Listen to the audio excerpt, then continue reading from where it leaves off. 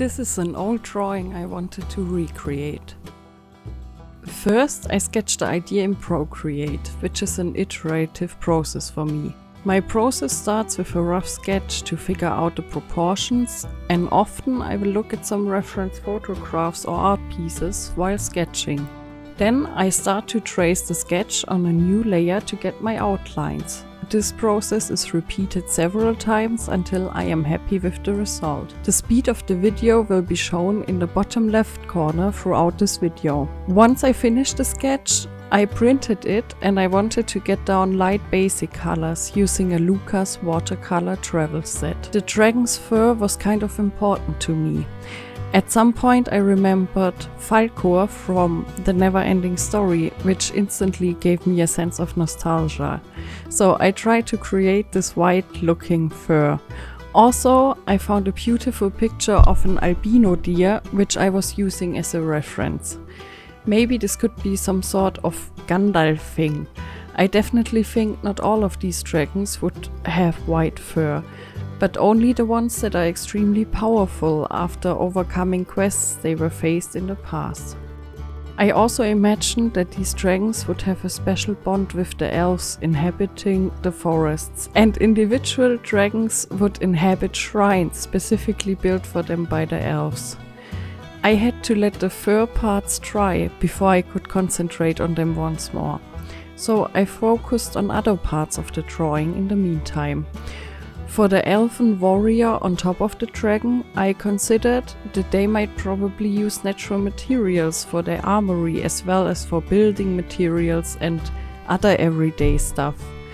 Since we are talking about mystical creatures, I also imagined them to combine these materials with some sort of magic.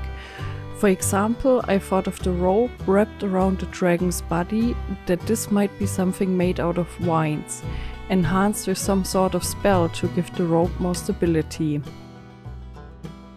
I love drawing tiny details, although a larger area would give me more space to experiment with colors. So that is kind of a trade-off. I have gone over the fur very often, because I really wanted to build up this fluffy look. It took forever in real time, but it also was very relaxing and gave me a lot of time to think about these creatures. Since I stretched the dragon idea quite a bit in this drawing, I wondered what their magical skill might be. For sure they wouldn't spit fire. Telepathic skills like putting enemy soldiers to sleep seemed a better fit for these creatures. Once again, I had to wait until the colors were dry, so I started to paint the sky. Painting the sky with watercolors, or even better, space with watercolors, is so much fun. There is something very satisfying in seeing the pigments enter the surface of the paper and steadily sinking in, creating patterns on their own. Factually, this has to be a rather cloudy sky, because if you consider a clear sky, it's really just a huge block of color gradient, without any edges in it. Unfortunately, I did not feel like my watercolor skill level is high enough to pull the original idea off. Originally, I had the idea in mind that the dragon could fly through a cloud in the middle of a rather clear sky. But with drawing, it is like with every other skill. As you progress to learn something, you also learn to evaluate your own skills better and can adapt your art piece to the level of challenge you want to face at this day. And you start to find solutions based on your skills. In this regard, drawing is very similar to programming in my experience. Once I was somewhat comfortable with how the sky looked like, I went back to who would have thought that? The fur. At some point I also realized that this all might get too dark to still resemble the body of an albino deer. I struggled because I wanted to indicate the shadows many white hairs stacked on top of each other would cast. Nevertheless, the process was satisfying as hell. So I continued to go down this road, and as I realized deep inside, I even stopped filming at a short period of time, where I still continued working on the fur, when I did something we call verschlimmbessern in German. It is a combination of the words verbessern, meaning to improve, and verschlimmern, which means to make worse. So you literally might translate it to inverse proof or improverse. But I heard several times that neologisms are not as a big of a thing in the English language as they are in the German language. So please correct me if improverse can never be an English term. The idea behind this expression is that you try to improve your work up to a point where you actually make it worse. Maybe I should also add that this is not an official term in the German language to my knowledge, but rather a slang term. I felt like the fur at the end looked way too orange-brown, so I felt like the only thing that could save my vision for this painting was to go over the fur with lots of white. You know what? I did. Basically, I went over the whole body of the dragon with white several times. When I started doing that, the effects were rather subtle. I tried to push through it because I still hoped it would get me to a place where I'd be happy with the result. The basic question that inspired me to draw this was, how far could you stretch this whole dragon idea? I tried to mix elements of a deer for the body parts and antlers, a pigeon for the wings, and a bull for the tail. Do you think this still resembles a dragon, or do you think this creature deserves another name? Let me know in the comments. Suddenly, the fur appeared to look in a way I also aimed for. So that made me really happy and gave me some motivation to continue my quest of drawing hundreds of tiny lines that I would smudge around a little bit while it's still wet. And who would have thought? If you throw lots and lots of layers of color on the paper, it will look layered at some point. Painting the fur at the head and tail was the hardest for me. I thought that the hair there should be the shortest and finest, and to achieve this preciseness, I certainly have to practice more. Luckily, I was kind of happy with the final result. I think this is mainly because fur consists of chunks of hairs, so you can get away without drawing microscopic details. For the legs, I felt like smudging some white on top of what I already laid down on paper was enough. Specifically for the body parts in the back, I tried to use less details. Another thing about the tail, I thought that it could be really cool if the tip of the tail could be like an obsidian spearhead, because there are no spikes on the back of the dragon, and somehow there needs to be an impression of how imba this creature is. But this time I mainly focused on the fur, as you might have noticed. And I am aware that if I would put more time into other details, my art would look more polished. But very often I rather make many drawings instead of only a few very perfect ones.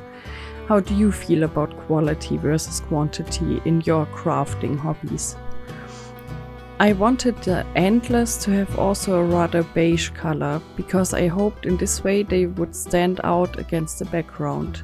And still, I felt like I could get a little more out of the looks of the fur. The underlying colors only should show the shadows of underlying white hairs once I was finished. And I warned you, it took me forever to do this. Forever, forever, forever, ever, forever, ever, forever never seems that long. Until you decide to draw an animal having lots of fur. Speaking about forever, I thought of the bond between the elves and these dragons to be very old. I imagined that maybe at some point in history they were simply coexisting in the forests, until one day the forests all over the world were a danger, so they had to team up to save the woods. Thinking in fantasy terms, probably it was some evil force sucking life out of nature. Gigantic capitalist companies.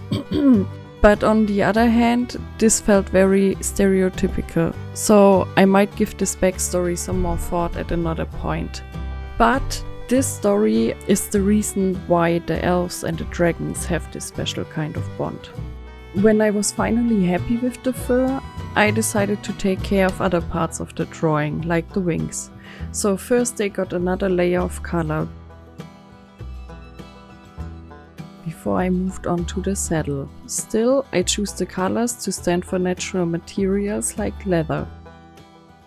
I have a slight obsession with pockets, but I guess it is the result of years and years of the trauma as someone wearing female clothes, of never finding clothing items with pockets large enough to fit anything. I wanted these incredibly beautiful patterns on the stacked feathers you'll find in wings. So I did everything to achieve this. Again, I had a beautiful reference image I would use to determine how to tackle this.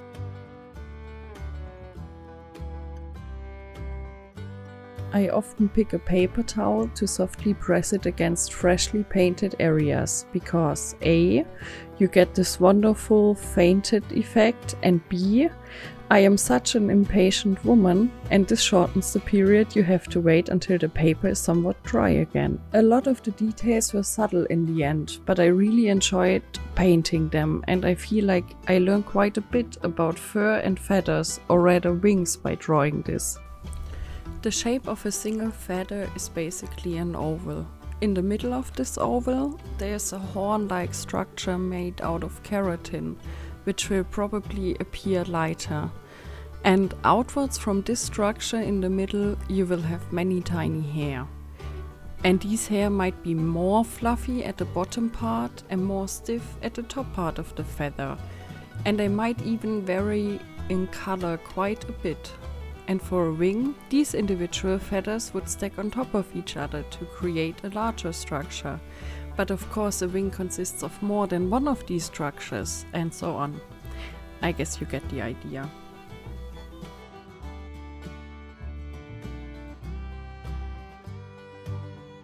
Towards the end, I wanted to soften some of the edges in the sky.